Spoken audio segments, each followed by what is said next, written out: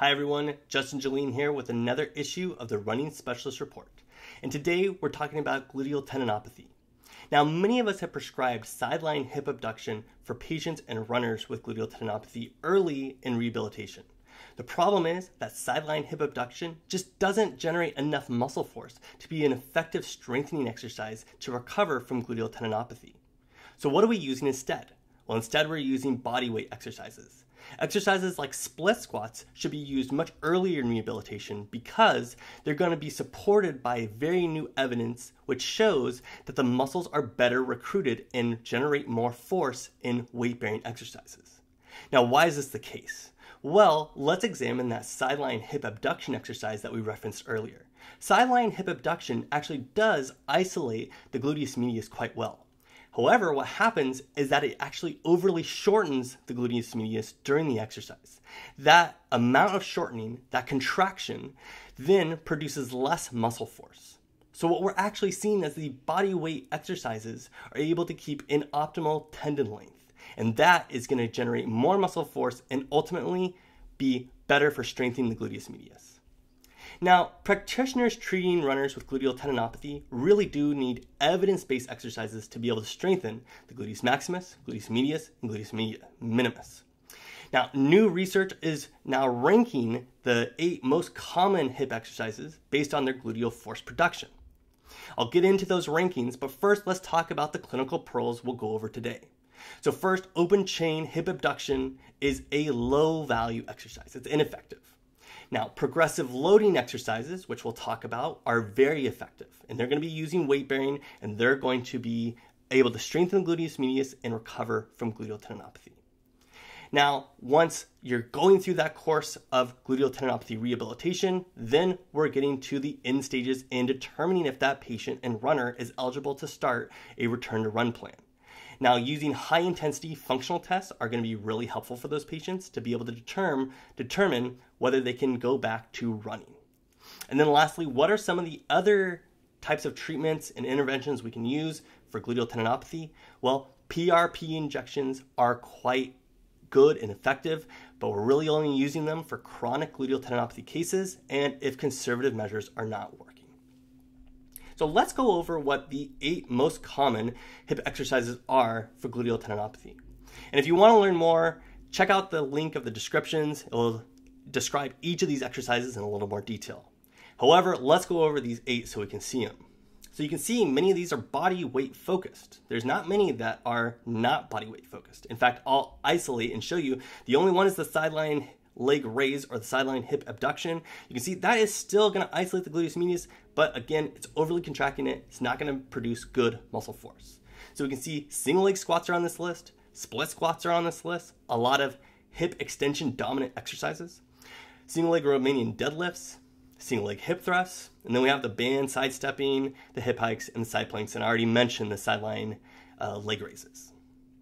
So what does the new research say for gluteal tendinopathy, and how can we get patients to recover? Well, it's really using this concept of progressive loading exercises. We want to slowly build the patient's tolerance to higher and higher gluteal muscle forces. And while these can be any contraction type, eccentric, concentric, any contraction type, it's essential for clinicians to understand the 4 tiers from low to high muscle loads. Now, also important to note is that progressive loading exercises are specific for the muscle you are working to isolate. For example, the gluteus maximus is going to have a different progression than the gluteus medius and gluteus minimus. And to create an appropriate and evidence-based plan of care, clinicians should use their objective findings to be able to apply them to their patient and identify which muscle is affected by tendinopathy and then use that progression to progress them back to 100% and back to running. Now, since the gluteus medius is the most often affected tendon and muscle by gluteal tendinopathy, it's often the focus of muscle strengthening, and that's what we'll go over. So clinicians really do need to know an evidence-based progression for gluteus medius exercises from lowest to highest muscle forces. So I've made this chart here so that you can see it a little bit better. And I want to isolate and I want to show a couple things on this chart here. So you can see the gluteus medius lowest muscle forces, as we talked about before, that sideline leg raise, while it still isolates the gluteus medius, it is very, very low. We also then go towards hip hike and split squats. Identify here that BW means body weight. That's going to be the abbreviation. So those are body weight hip hikes and split squats. Now, progressing from the lowest to the low gluteus medius muscle forces, we can then see single leg hip thrusts with body weight, sideline leg raises with 12 repetitions max resistance. As you can see here, even with 12 repetitions max resistance, we are still only in the low category of muscle forces for the gluteus medius. That is not a lot. You can see above that is single leg RDLs with body weight. And then we're going to progress even higher. And these are going to be really the exercises that are going to help those patients get back to their prior level of function, things like running and all that great stuff. So here we can see single leg squats, really good body weight. We can also see banded side stepping with 12 repetition max resistance, hip hikes with 12 repetitions max resistance, single leg hip thrusts with 12 repetitions max resistance, and then split squats with 12 repetitions max resistance. Let me take a moment to talk about that 12 repetitions max resistance. That is an individual external load. So basically, this can be weight. This is a force applied to these patients, and it's really judged by what is their level of 12 repetitions max. So we're not saying 15 pounds, 20 pounds, 30 pounds, whatever it is. We are specifically saying whatever their 12 repetitions max volume is. And that is individually for each patient and runner. And then lastly, the highest gluteus medius muscle forces. These exercises are going to be your single leg RDLs with 12 repetitions max, single leg squats with 12 repetitions max. And I want to identify the single leg squats. You'd think this is single leg squats. How hard can they be? They really get that much gluteus medius force? Yes, absolutely they do. And then the highest one, in body weight sideline or side planks. So a couple of important things to note here with this graph. As you can see, it orders everything so you can get the most progressions and the best load for your patient. However, there's a couple other things I want to identify that are important when we're thinking about loading up the gluteus medius and recovering from gluteal tendinopathy. Now, many of these exercises, as you can see, are performed in weight bearing like I've mentioned before. That sideline hip abduction is still in that list, but remember, it overly shortens that muscle. So there is fairly low value in doing that. Now, those weight-bearing exercises, as I mentioned before, they are hip extension dominant. Now, these exercises have emerged as particularly useful for gluteal tendinopathy. The reason why is because these exercises, and as I mentioned them before, split squats, RDLs, hip thrusts, they're all able to generate a lot of gluteus medius muscle force. That's because they're staying in an optimal muscle length. They're keeping the tendon from getting overly shortened during contraction. However, important to note, resistance bands alone are probably not going to give you enough external resistance or external load. You will need to really progress these patients that want to get back to running to using 12 repetitions maximum resistance, and that's really what's going to be indicated and most beneficial for the recovery. However, even as patients are going through a course of care, clinicians are still struggling to be able to make informed return to run decisions.